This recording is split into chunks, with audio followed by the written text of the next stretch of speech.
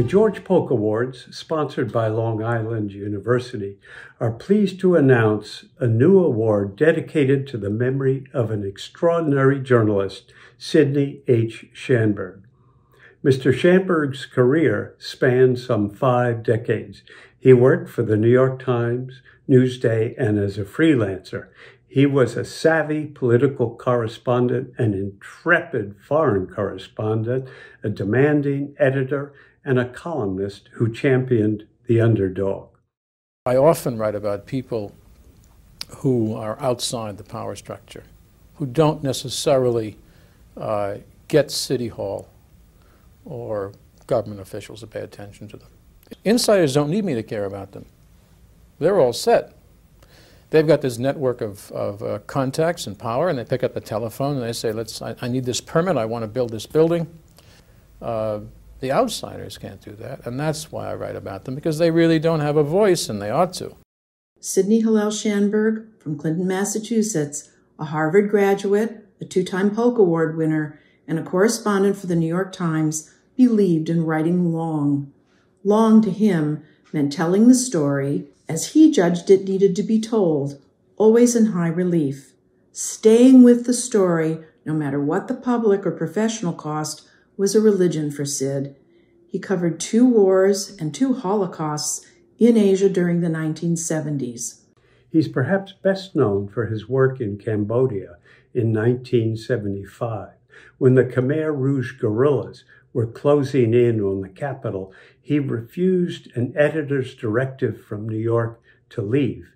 Instead, he stayed behind with his friend and translator, Dith Pran, to document the beginnings of this murderous regime. Most of the time I wrote about what was happening to civilians and how many were dying and how many were being forced out of their homes or even killed by B-52 raids. Mr. Schanberg was forced to evacuate after 2 weeks, but Mr. Dith had to stay on for 4 years, undergoing misery and near starvation until he escaped to a joyful reunion. Around the corner comes Pran, and he's hobbling because his diet, was so bad and couldn't run.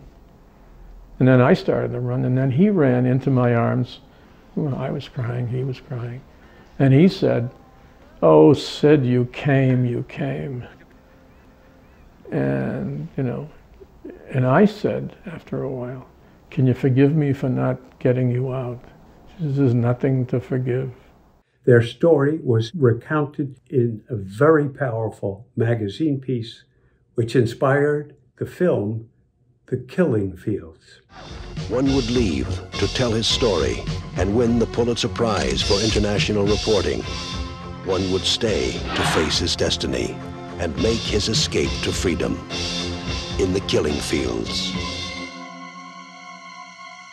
The prize is offered by Mr. Schanberg's widow, Jane Fryman Schanberg, and it confers an award of $25,000. So now, 6 years after his death, I am proud to sponsor the Schanberg Prize in areas significant in Sidney's work. Those are armed conflicts, local, state, or federal corruption, military injustice, war crimes, genocide or sedition, and authoritarian government abuses.